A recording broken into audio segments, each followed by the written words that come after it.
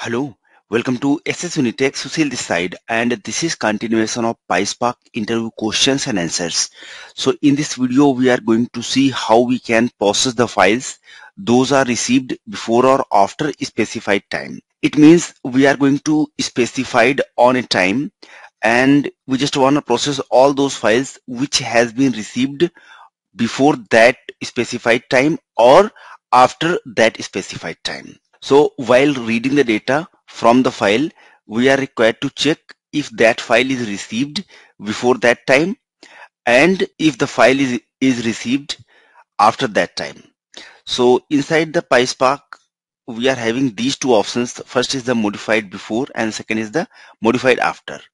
So when we can use the modified before and after, so modified before, this attribute can be used to read files that were modified before the specified timestamp. Second, the modified after. So this attribute can be used to read files that were modified after the specified timestamp.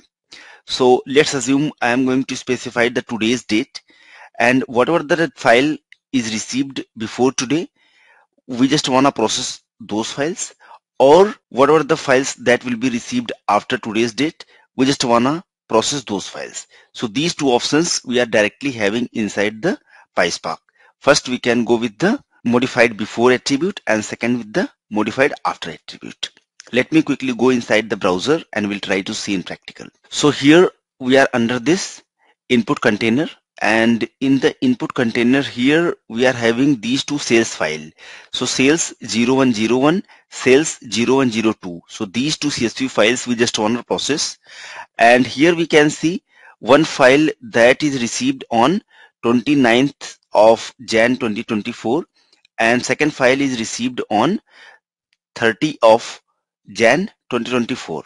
So our requirement is, first we just want to process the file which is received before 30, and the second file we just want to process which is received after 29. So here, for reading the data from the blob storage, we can go with df.read method, and after that here we can specify the option because we are also having the header.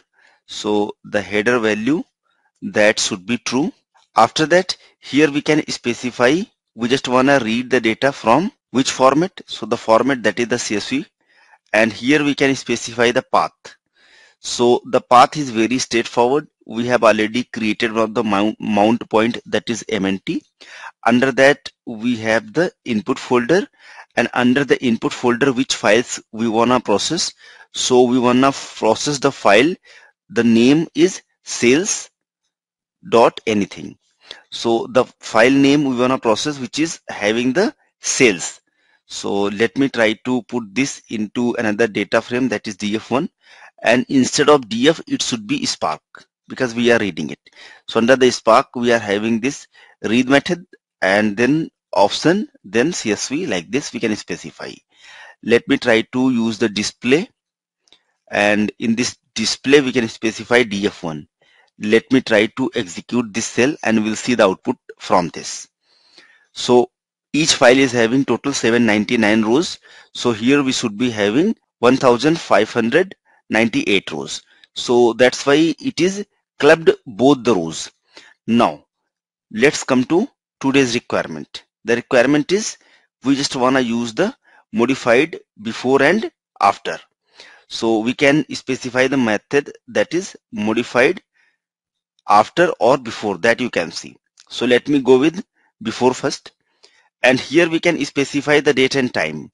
So that we have already seen in blob storage. We have the file which we have received on 29th of 2024 and the timestamp that we have. So let me quickly specify time here. So the format that should be 2024-01-30, and then we are specifying this timestamp as 00. So whatever the file that is received on 29th should be processed. Let me try to execute this cell and we'll see the output. So it should be having total 799 rows. So that we can see now it is having total 799 rows, and this we are reading From which file? So this we are getting from the file which has been received on 29th. Now, if you wanna use after here, then it will be process the file which is received on 30th. So let me execute this cell and we'll see. It should be again returning 799 rows, but this data we are getting from the file which has been received on 30th of Jan. So these two methods we can use, modified after and modified before. So in the real-time environment, I have seen we are required to process the data which we have received the file on today. So let's assume we have scheduled a job and that job is executing on 6 p.m.